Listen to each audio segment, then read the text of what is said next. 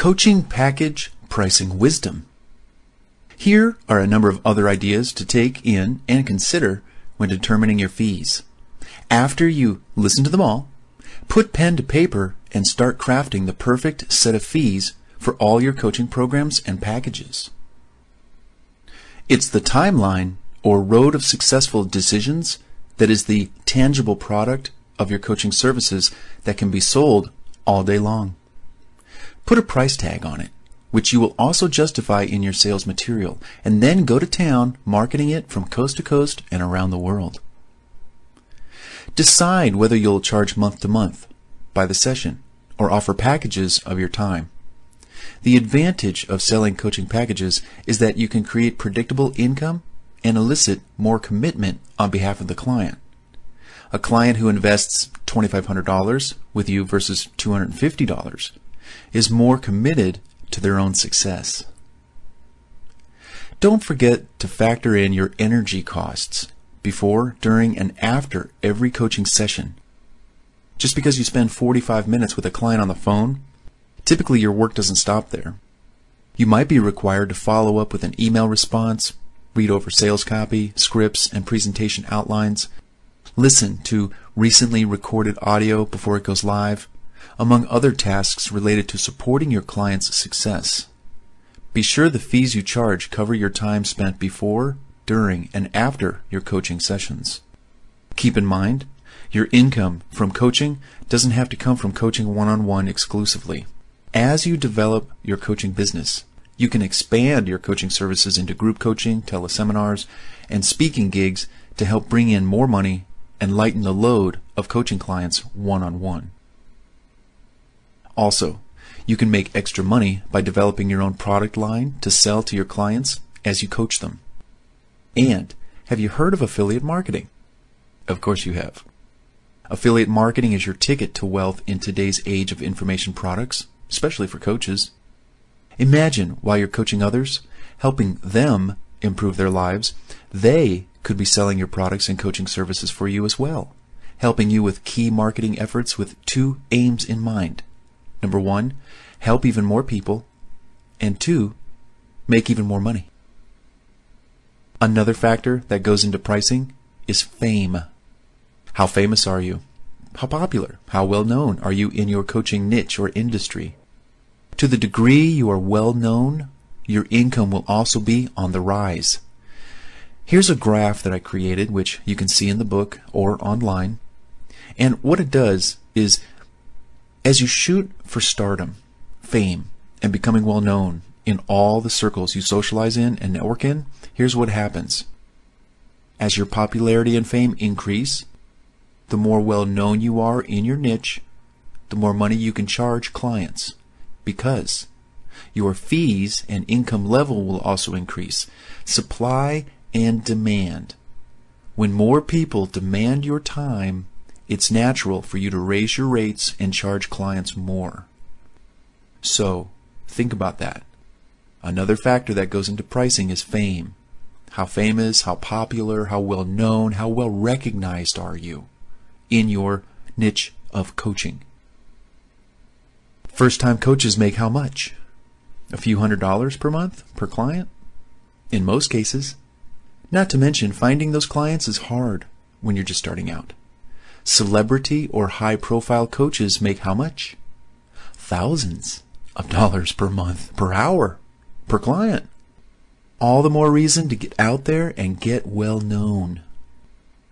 Remember, you're in the solutions selling business. You're not a coach per se. Don't see yourself selling time to coach with you. Price your fees in accordance with the problem you're solving. Determine the value of someone's problem and what it's costing them. Then set your fee according to that number. Not so much what your time is worth, what it's worth to the client for you to solve their problem. That's where you price your fee. Most likely in the hundreds, if not thousands of dollars. Decide what additional perks and services you have to offer your clients. The more value you can pack into your coaching packages, the more money you can charge. You could offer services like recording your coaching calls, transcribing your coaching calls, various products, discounts on other services you offer, inclusion of other services, and more. What do coaches charge within their niche? Typically, life coaches might charge anywhere between $175 to $750 per month. Business coaches, $250 to $2,500 per month. And executive coaches, $500 to $5,000 per month on average. Where do you fall in that range or niche coaching professionals? Charge accordingly. If you help people make money, feel free to charge a certain percentage of what you think they can make with your help. For example, if your coaching helps a client yield $100,000 in profits that year, you might charge them 1% of those projected earnings even before they happen. So, we're talking about $10,000 over a 6-month period of coaching. Not bad. Prospective clients who balk at your prices probably aren't really committed to themselves to make coaching work for them. Let them go. You want a client who is fully committed. Think about a car salesman. Does he really want to work with someone who balks at the price? Or would he rather have someone walk onto the car lot that day and say, "I like that car. I have my deposit ready. Can we get the paperwork going?" Translation: I understand the value of what I'm buying. Hence, I'm not afraid to spend X amount of money. I want what my money will buy me. People without that kind of attitude are not going to be committed to your coaching program. Leave them be. Look for those who are committed to reaching their goals with your help. The only real reason to offer pro bono or free coaching to clients is so you can practice coaching on others until you have a feel for how you bring about success in the clients you coach, in addition to getting testimonials. As you gain experience, the number of free sessions should decline, while your paid sessions increase. Group freebie coaching sessions, those that you coach pro bono, one-on-one, group them close together. For example, coach these people on the same day, or in a single block of time, or in a group to avoid spreading freebie work and non-billable hours across the whole week or the whole month. Also, get these freebie people to do some work on their part before they come to you. Make them earn their free session. Who's it free for? Just them? Forget that business model.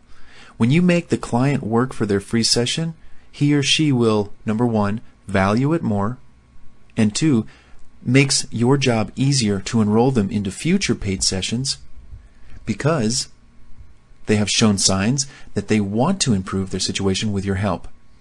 Qualifying a prospect by giving them preliminary homework before their free session is the only way to go. This way, you're better able to judge them as a future paying client. How long is your first free session? Some say 30 minutes, some 45 or 50 minutes. I say, as long as you want. Just imagine, you work with someone for 2 to 3 hours on the phone for the first call. If you can, if you want, and if time allows. You don't have to do this with everybody, but every now and then, slip it in. Here's what happens. Now, you're not really giving away all your secrets, but you are spending that time having the client tell all about their problem and their issue with needing your help. Then, you craftfully weave your previous success stories around their problem to the point where, number one, the client is hooked on you. Number two, they see working with you just might result in your helping them achieve XYZ goal. And number three, they spend all that time with you. They're not going to waste their own time telling their story all over again with some new coach. They value their own time just as much as they would yours, like they should. So they might say to themselves, why not take the plunge with this coach? They really heard me out. I see he or she cares, and they did provide me a lot of reasons why and how they could help me. Where's my credit card? I think I'm ready to purchase coaching services. Providing just a little more time on top of their allotted pro bono time Could be your one chance also to really make that great first impression they will never forget. Then, after asking a few qualifying questions such as, how has our first session been for you? Are you ready to work with me to help achieve XYZ goal? Great. After working with you today, and now that I know deeply what's required for me to help you, I would recommend either of these two packages because, and then go into the reasons. Do you think that's a fair estimate of time needed to help you accomplish your goal? Then sign here and let's get started. You could also offer them a package of coaching hours at a price that actually recoups your overtime spent with them on the phone. If you're confident in yourself to close a client, why not offer just a bit more time where you can really impress them, hook them, and make them an addict of your coaching voice, mind, and potential solutions. Determine how long they want to coach with you by offering them 2 to 3 package options. Sign them up and schedule your second of many coaching sessions to come. Charge fees based on your reputation, accreditation, certifications, previous/current client success stories, celebrity, popularity, well-known status in your industry, what the market or industry you're in will bear, what other coaches are charging, income brackets of your target clientele, documented success stories, measured rates of success, what your time's worth, how in demand you are, etc. The more you have of these things, the more you can charge without any hesitation at all.